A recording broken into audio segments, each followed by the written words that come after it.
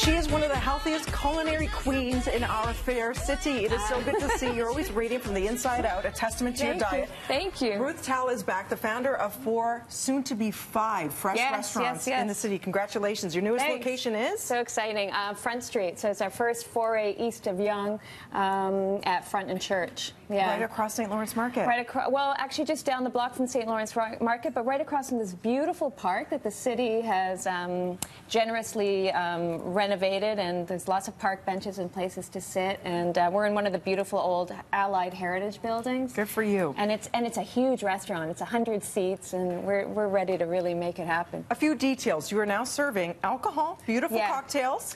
Craft cocktails, botanical craft cocktails with lots of fresh herbs and made from local distilleries. And you have your tried and true, for example, your quinoa onion rings, which you showcased last time. Now, you have this cheeseburger that you say anybody will love regardless of their diet. Yeah, this is called the Beyond Burger, and we've sold, fun fact, over 2,000 of these in the last 3 weeks. Okay, so you know it's a winner. Yeah, it's a winner. It's not nuts, it's beets, and it's peas, and See, what else? It looks just like meat, so you have that sensory experience of meat, the upsides of a plant-based meal, but without the downsides of, of the health and animal welfare and environmental concerns of eating meat. So it's, it's a win-win.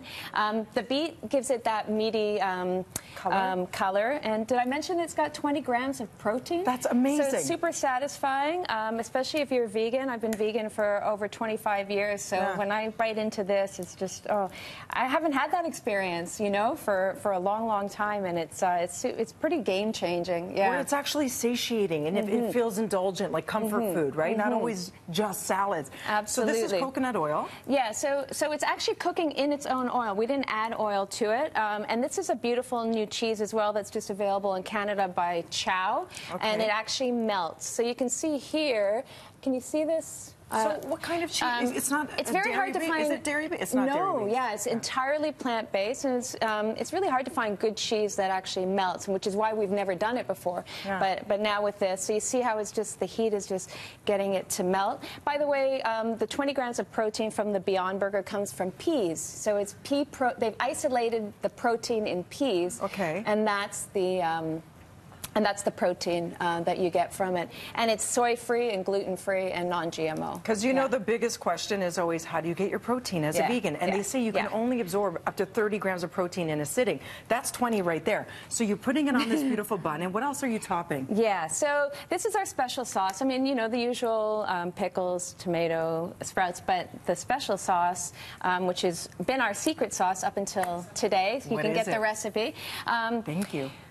It's a soy-based sauce that we make with vegan Worcestershire. We normally and I had such a hard time saying it. Can you say it? But usually it has anchovies in it. This is the vegan version of the Worcestershire sauce. Okay.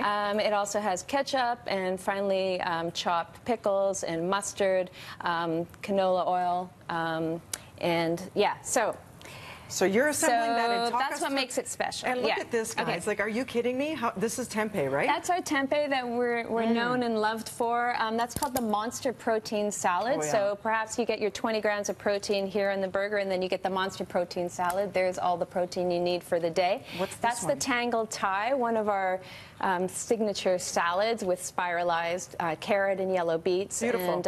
And our salad topper, which has puffed quinoa, goji berries. There's a ton of superfoods in these, and if you want a salad, but if you want to be indulgent, it's not all the pressed juices. Check those out, guys. That's a new category for us, our milkshake category. So, as a vegan, to sit down and have a milkshake made with real ice cream, that's coconut-based, and we make our own dark chocolate syrup, and then you've got your burger, and then you've got your fries. It's just like there's no more sacrifice anymore in being vegan or being plant-based, or even just one meal a week, Yeah, will really help the environment, and it's great for your health. So for more information, everybody, breakfasttelevision.ca. We're going to have all the recipes, which you were so kind to share.